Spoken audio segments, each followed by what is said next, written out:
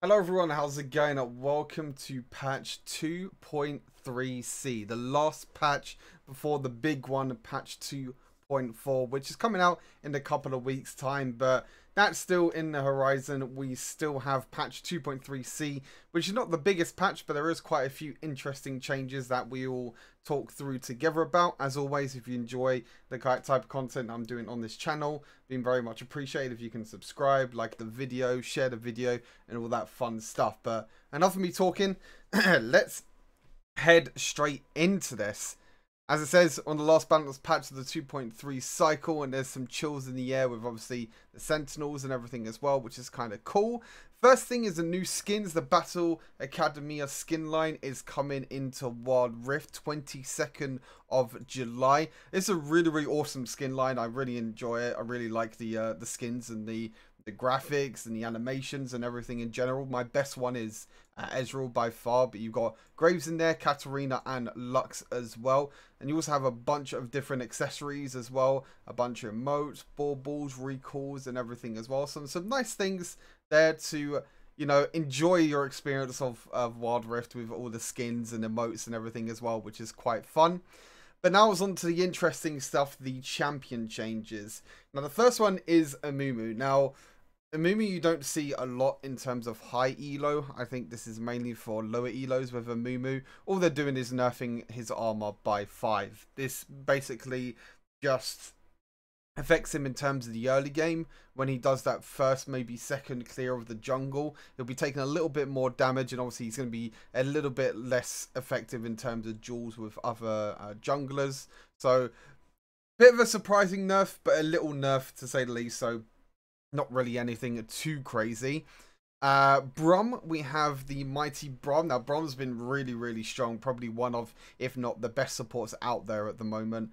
There was a bug fix apparently. Stun duration at max level is now 1.5 instead of 1.56, so it's like 0.06, so not too much. Winter's Bite damage is going down, which is pretty nice. I think this ability does way too much damage. I mean, I don't even know if that's going to be enough in terms of damage. I think the base damage and everything itself is just way too much. So it'll bring the damage down a little bit, but honestly not too much.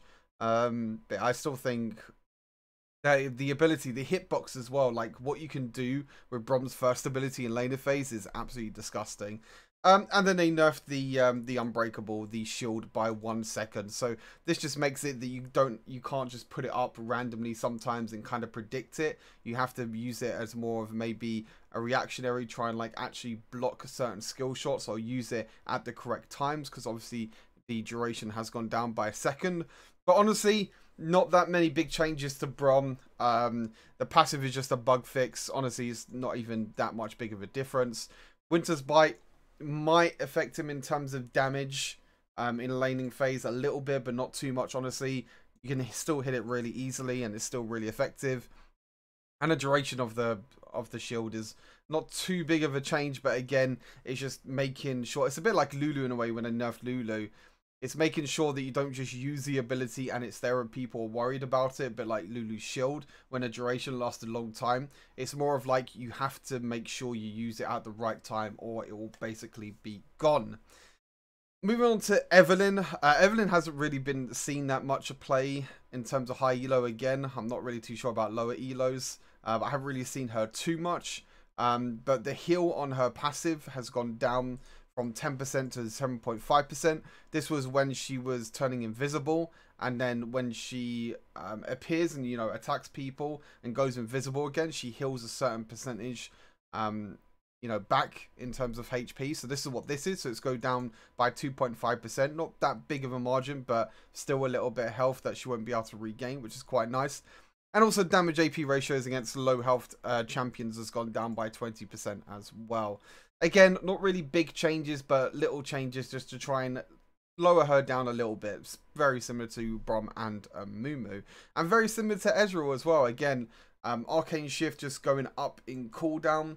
3 seconds at first rank, 2 seconds at second rank, and 1 second at third rank.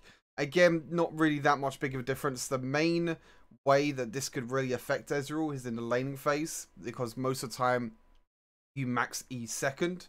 So you will get to level, just trying to think now, like level 10, and you won't really feel the effect of it. If you get to like level 10 or level 9, then you won't really feel the effect of the cooldown. Again, this is mainly for laning phase. Ezreal is super safe in laning phase, and sometimes you could just use the E and it comes on, obviously, off of cooldown quite quickly, 25 seconds, even though it's relatively long cooldown. They've made it even longer now, so you have to make sure that you're using Arcane Shift, the dash at the right time, making sure that you don't actually waste the ability again. So making it so there's ways to actually play around these sort of champions, which is quite nice. Fiora, all they're doing is nerfing her health by 40. Does absolutely nothing at all. I think the main thing about Fiora in the top lane, I don't know too much about top lane, but the main thing about Fiora top lane is that she's able to poke from range really, really easily with her abilities. She's able to get easy stacks of grasp. She's able to do a lot of damage, obviously, with her passive as well. So I don't think this will do too much, but again, it's just little changes that they want to do before the big patch 2.4. Again, same with Janna, bonus movement speed while on cooldown. Move speed is going down a little bit at higher ranks, so at 3 at max rank. Again, it's just nerfing her again in terms of just little tiny things with Janna. I don't really feel the movement speed that much. I'm not really too sure if Janna players are going for W max still after the nerf to the damage and a cooldown of the second ability, or if they're going for E max. But again, even if they're going for E max, and then you always go W second anyway.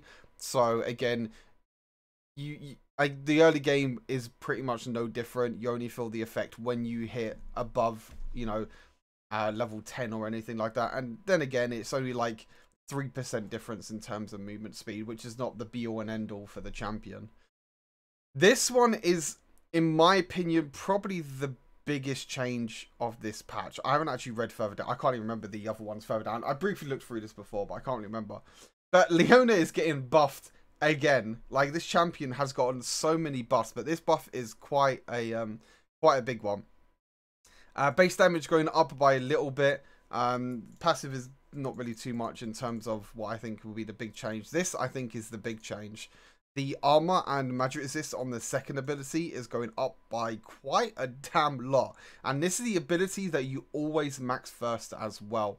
So once you hit level, I think it's level 6 or level 7, you'll be able to get 80 armor, 80 magic resist, plus 20% of your bonus armor and magic resist.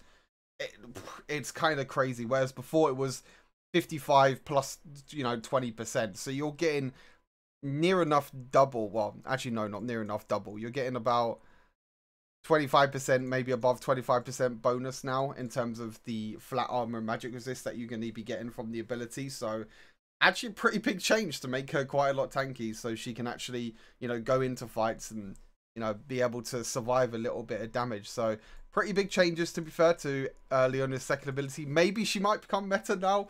Who knows? They've given her like 3-4 buffs in a row now. I think they really, really want Leona to become meta. So maybe this is the one that just creeps her over the edge. But we'll see how the changes go. Rakan's getting a really nice change to his first ability, increasing the range. I really, really like this change. The range was absolutely ridiculous before with the first ability. You couldn't really poke anyone, you couldn't use it effectively in terms of healing or anything like that, and it's just, yeah, it was just terrible. So now they're increasing the range, which is really, really nice. Even though it's only up by 1, it's still, you know, better than nothing. You can still sit back a little bit more and try and use your first ability to try and poke in lane, especially because you don't normally max this ability until last.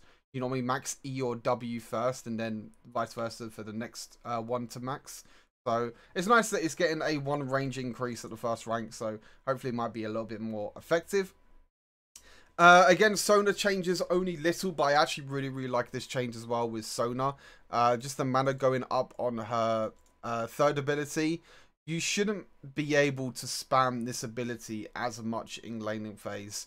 You shouldn't be able to keep spamming E, keep getting constant movement speed throughout the whole laning phase. So I really like this change that the mana has gone up. Obviously, most of the time you go for Tear of the Goddess into Archangel Staff with Sona, so you might not be able to feel it that much, but it's mainly for like the early laning phases. You are able to spam this ability with all your other abilities. You do lose quite a lot of mana, but obviously you're able to move quite a lot, and you're able to poke and heal and everything as well. So it was getting quite frustrating. But yeah, I kind of like this change. It makes it so you're not going to spam the ability all the time. Make sure that you actually use it at the correct times that you need to use it, either to escape or to try and engage, and you're not spamming it in any other way, basically. Last thing is all the item changes. I believe this is the same item changes that they did to PC League as well. So the Bramble Vest and Thornmail nerfs. The Thorn damage is going down to now 8% of bonus armor instead of 10%. And Thornmail, the combined cost and the total cost is going up by 100. I do agree with what they say here, that the Bramble Vest and Thornmail kind of overperforming as rush items. So ideally have specialized roles instead.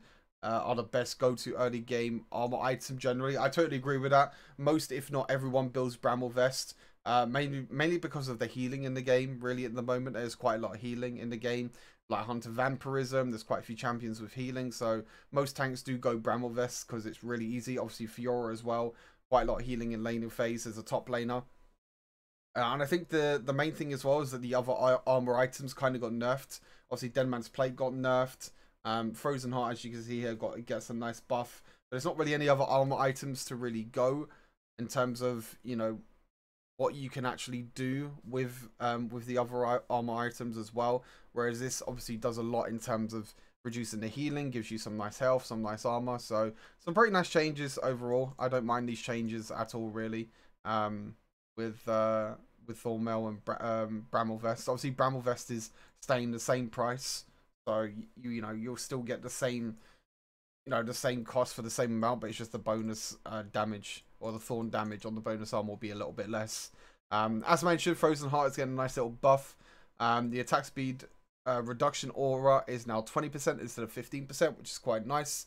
This will work really well on champions that want to get into the back line, Malphite, champions like that want to dive into the back line and kind of be a nuisance to the enemy carries, which is quite nice. Rune changes as well. They're buffing Pathfinder, which is quite nice. Mainly for jungles, but only 1% movement speed, not too much. I still think Mastermind is the best rune for junglers. I still don't think Pathfinder is better. Maybe it's better on certain champions, but Mastermind is just way too good for securing objectives. Trying to get an extra little bit of damage as well on the turrets and be able to get, like, you know, XP, gold and everything like that as well. And then you have the free to play champion rotations there for you to enjoy. But we are so close now to patch 2.4, only a couple of weeks away. Dev Diary is going to be this week. A bunch of blogs are going to be released this week that Draggles has confirmed as well. So I'm looking forward to that. I'm looking forward to getting some nice content out for you and hopefully giving you my best insight into all of these changes. But as always, thank you all for tuning into the video. Again, very small patch, but some nice changes that might shift up the meta a little bit, but not too much. And obviously, we have the Battle Academy skins coming into the game as well, which I'm really excited about. But yeah, as always, thank you guys all for watching. I appreciate it. I will see you all in the next video. Take care.